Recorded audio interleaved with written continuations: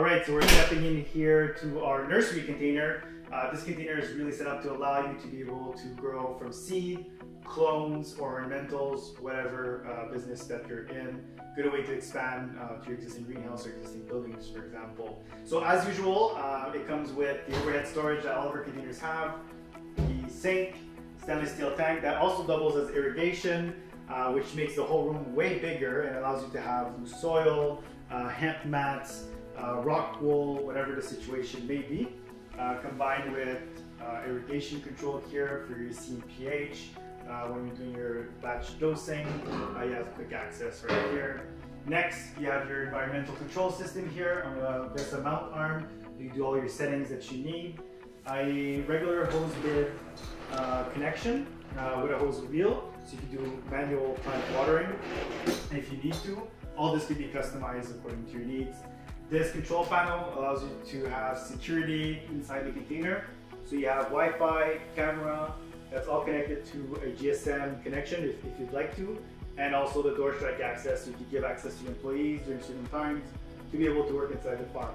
Also gives you GAP compliance or Health Canada compliance if ever you're interested in having those as well too.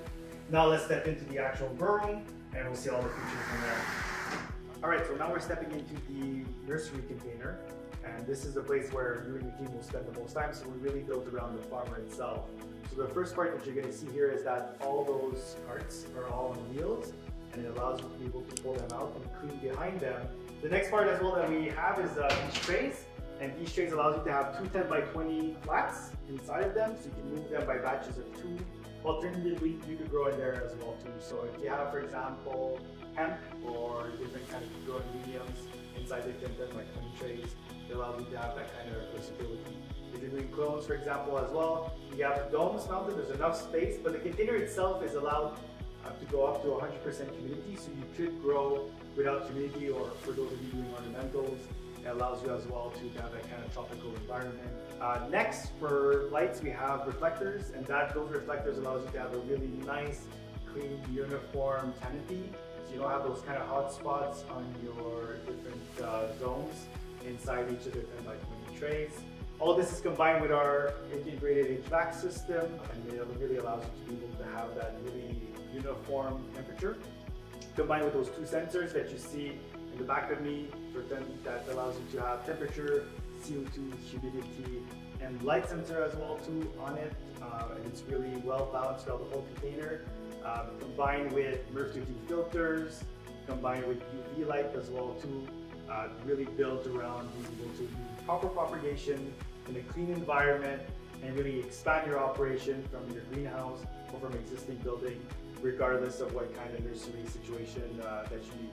So we have those in stock, so contact us if you need any more information on this, and you can do a virtual tour and see how this can help. This is also available in a 20-foot variant.